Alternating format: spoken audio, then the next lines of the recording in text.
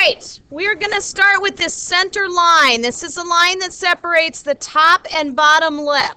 And what I'm doing right now is just going over my lip a couple times because that's where, it separates the two lips. So it's kind of dark. Now I'm going to start with the bottom lip because that's the one that is, like I said, it's most characteristic. It's easier to shade. Put your pencils down, gentlemen.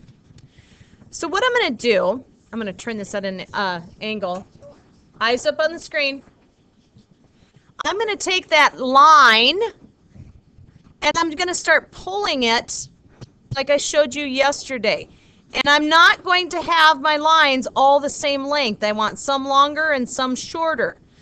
As I get towards the edge or the corners of my mouth, I don't have much room, but that's okay. I'm going to do this all the way across. Okay, and then I am going to start with the bottom edge of my lip and do the same thing. Now, if you've ever had chapped lips before, you know that it's basically like you have little pieces of skin that comes off.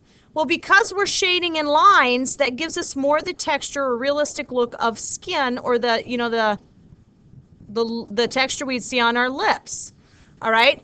So if I turn it like this is that highlight that we were just talking about. You do not want all of these lines to be the same length. Otherwise, it's going to look like you have like a caterpillar going across your bottom lip.